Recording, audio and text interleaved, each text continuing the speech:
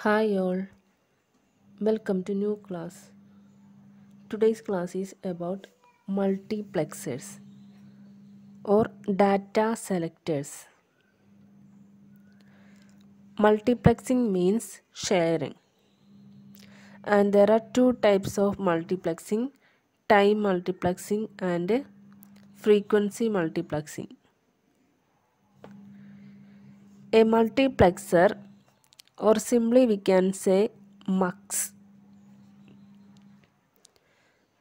So, a multiplexer or a data selector is a logic circuit that accepts several data inputs and allows only one of them at a time to get through the output. The routing of the desired data input to the output is controlled by select inputs, and it is also called address inputs.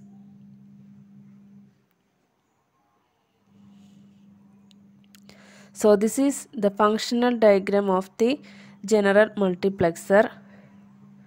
So there are 2 raised to n inputs and n select inputs.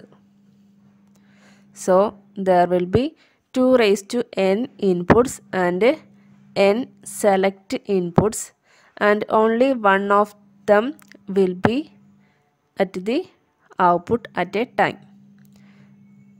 And we can draw like this.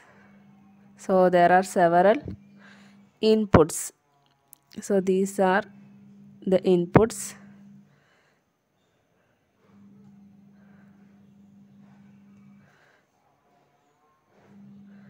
So only one of the input data will be given at the output according to the select inputs. So this is MUX or multiplexer. So the multiplexer acts like a digitally controlled multi-position switch. So it acts like a digitally controlled multi-position switch. The digital code applied to the select input determines which data input will be switched to the output. For example, the output Z will be equal to the data input D. The output Z will be equal to the data input D0 for some particular input code, and Z will be equal to D1 for another particular code, and so on. In other ways, we can say that a multiplexer select one out of n input data sources and transmit the selected data to a single output channel. So this is called multiplexing. Let us study about the basic 2-input multiplexer. So this is the logic diagram for the basic 2-input multiplexer with data inputs D0 and D1 and data select input S. The logic level applied to the S determines which AND gate is enabled so that its data input pass through the OR gate to the output. So we can write the Z output is equal to D0 S bar plus D1 S. So when S is equal to 0, when S is equal to 0, the AND gate 1 is enabled and AND gate 2 is disabled. So Z will be equal to D0. And when S is equal to 1, then AND gate 2 is enabled and gate 1 is disabled. So Z will be equal to D1 when S is equal to 1. So this is the case for 2 input multiplexer. Next is the 4 input multiplexer. So 4 input means the input is 2 raised to n. So 2 raised to n is 4. That means n will be equal to 2. So in this case 2 input multiplexer, that is 2 raised to n is equal to 2, then n will be equal to 1. So we got D0 and D1 as the input and S equal to the select input is 1. So in 4 input multiplexer, that means the input is 4. So input is 2 raised to n, that is equal to 4. So n will be equal to 2, that is the select input is 2. So we can draw the function table, that is select input S1 and S0, then output Z. So this is select input and this is output. So the combinations for the select input are 0 0 0 1 1 0 1 1. So the output Z will be D0, D1, D2 and D3.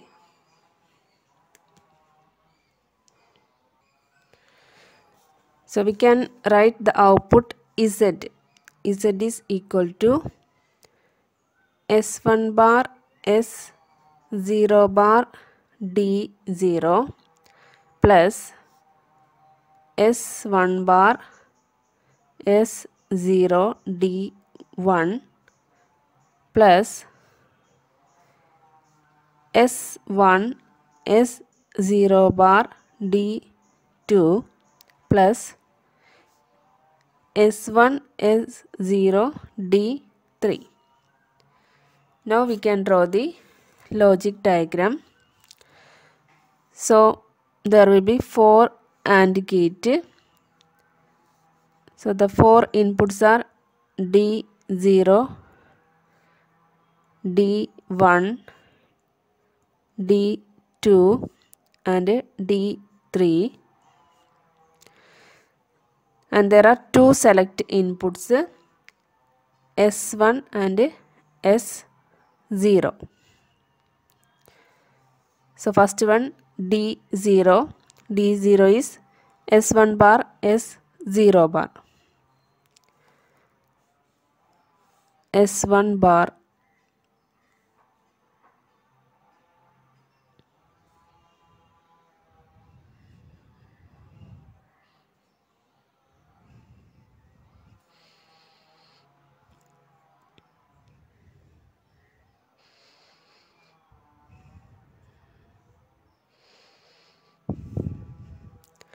then S0 bar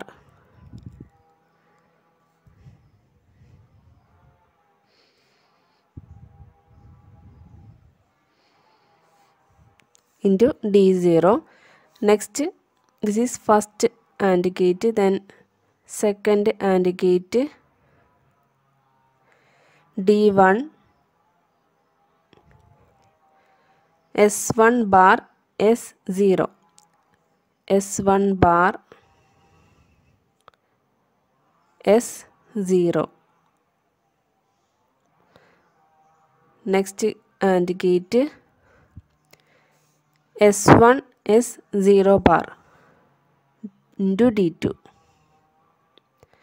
S1 S0 bar, S0 bar is here,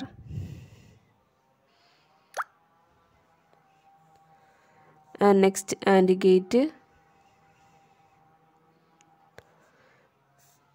S1 S0 into D3. So S1 S0. and the output Z is equal to the sum of the outputs of these AND gates. So this is the output Z. So this is the logic diagram for 4-input multiplexer.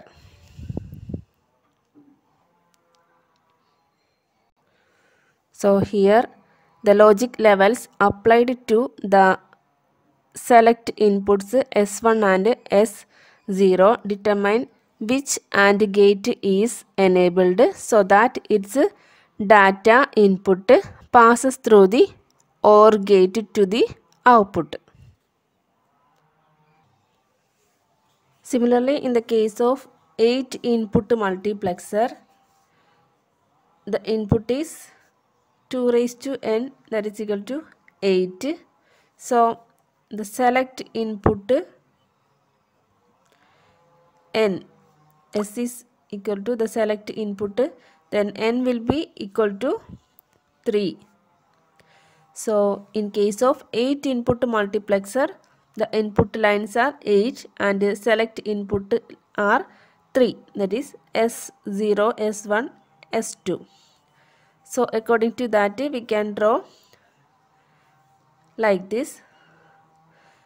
And in the case of the 16-input multiplexer, so in case of 16-input multiplexer, the input lines are 2 raised to n, that is equal to 16. So the select input S is equal to n is equal to 4. So in case of 16-input multiplexer, the input lines are 16 and select input lines are 4. So according to the code given to the select input, one of the input line will be passed through the output. So this is the case for multiplexers. Thank you for watching the class. If you like the classes, please like, share with your friends and subscribe my channel.